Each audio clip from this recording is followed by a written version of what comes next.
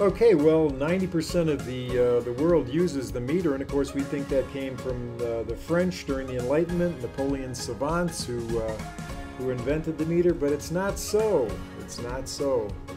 So numbers play a very important place in our universe. These are the handwritten scribbled notes here of Sir Isaac Newton, and he's calculating the sacred cubit. Pythagoras said that numbers the cause of gods and demons. Kepler said where there's matter, there's geometry, and Plato said numbers are the highest degree of knowledge. It is knowledge itself. Well, it's interesting that one of the names of God written in the margin of the King James Bible in Daniel 8:13 is Palmoni. God speaking to Daniel, and the name is Palmoni. The Palmoni means the wonderful numberer, or the numberer of secrets. So God himself is the ultimate wonderful numberer, and really the science of mathematics is his. But besides, Kepler and Euclid, other great mathematicians, the original author, the father of metrology, is Thoth, is Enoch, the seventh from Adam. So Sacred Geometry Decoded is one of the YouTube channels I like to follow.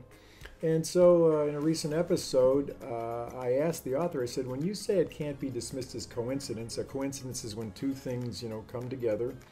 I said, what two things are you talking about? I'm asking because I'm sometimes slow of understanding and I want to understand. So I was asking, he talked at the end of this video about coincidence. And so he wrote back and he said, because the default position, meaning of secular experts, Egyptologists or whatever, the default position is ancient cultures were not in contact or they shared no common ancestor.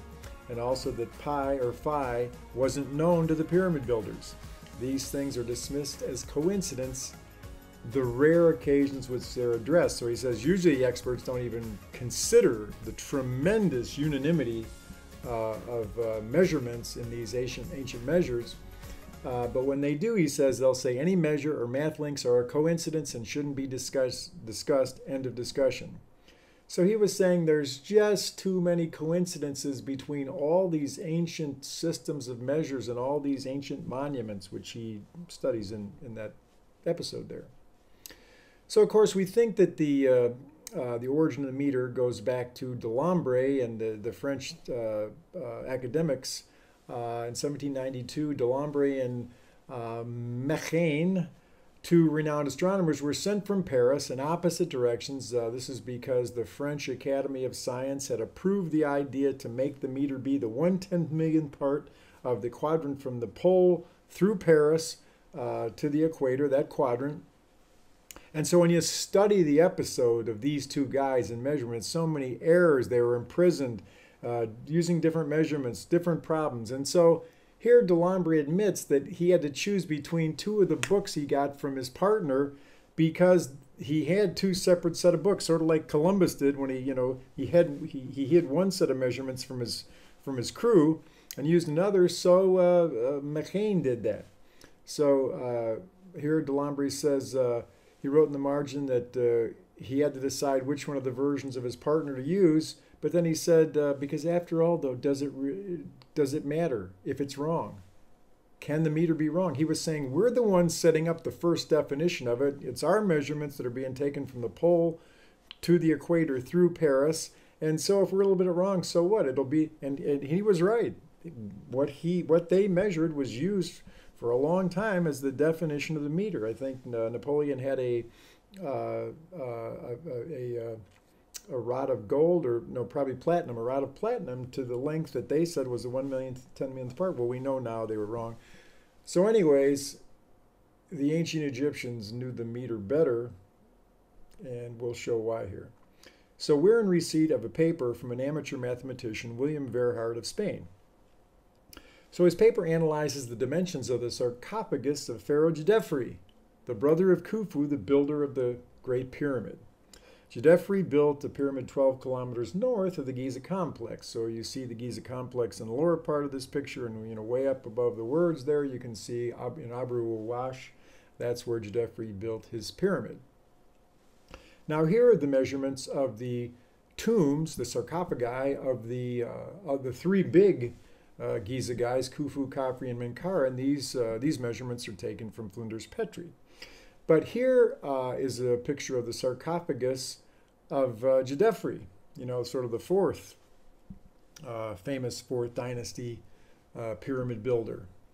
And so here you can see that sarcophagus of Djedefre, and it's interesting, the diagonal of his tomb, his sarcophagus, is equal to exactly 1 meter.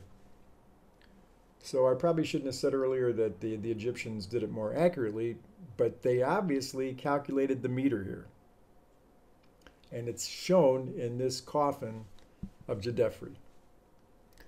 So I had a Skype conversation with Willem Verhart, was very interested in this, and I asked him some questions about these coffins and specifically about Djedefre's measurement. Really 1 meter, But if you find only one... Is it in all 4 coffins or just the one? No, only in this one. Yeah. Because the other 4 coffins are not mathematical shaped as this one. They have also got very... They are related because the same values they constantly come back. The value of the foot of 30.8 centimeters and the value of the royal cubit of 52.39 centimeters. But only the coffin of Horjedef is really the mathematical sample for us, what leads us to the conclusion that they knew the meter. Okay. But for Verhart's work, it's very important to know that the other 4 tombs or coffins, the measures they show, they all come back to the pyramid. You can also see them back in the pyramid, and that's very important. Because I think that the relation among these 4 tombs and the pyramid is very important, because other people will see then that it wasn't just a tomb. For a pharaoh, it was really another thing with a mathematical shape. Many people don't see it. Here's a thought that I had while I was listening to you. So just tell me what you think about it. And that's this. Since the sarcophagus is showing that it's more than a tomb. More than a what? Are they also, since they're showing it's more than a tomb by the mathematical measures that are there, are they sort of saying this shows there's a creator, and so you don't need a tomb because you can have eternal life? Well, I think that, I personally think that, yes, it means there's a creator. But perhaps other people don't think so. But I think I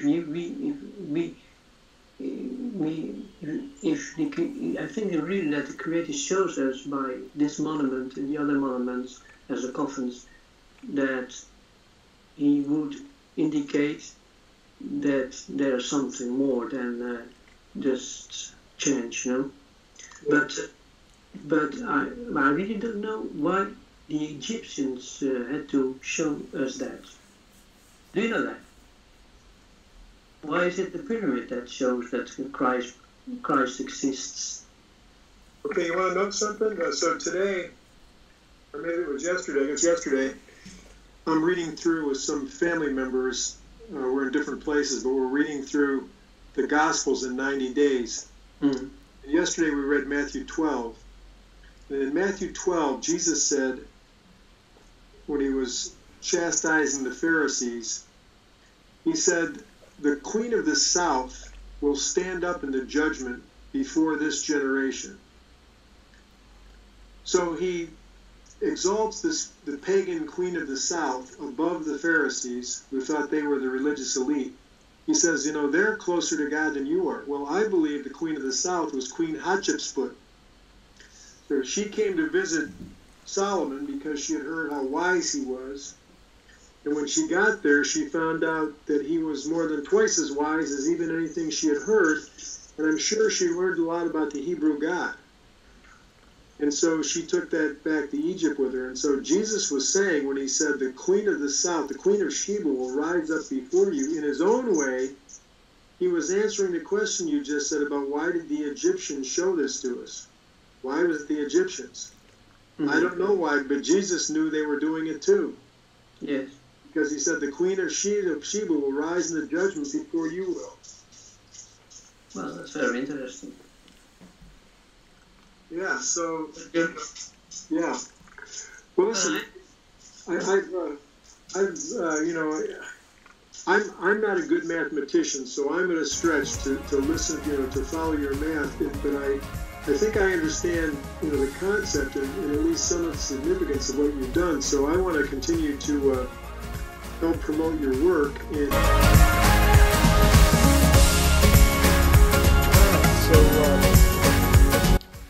Interesting. So I want to ask you to continue to follow this channel. Tell others, subscribe, hit the bell, get notified, and we'll keep coming at you with cutting edge stuff. Thanks for watching.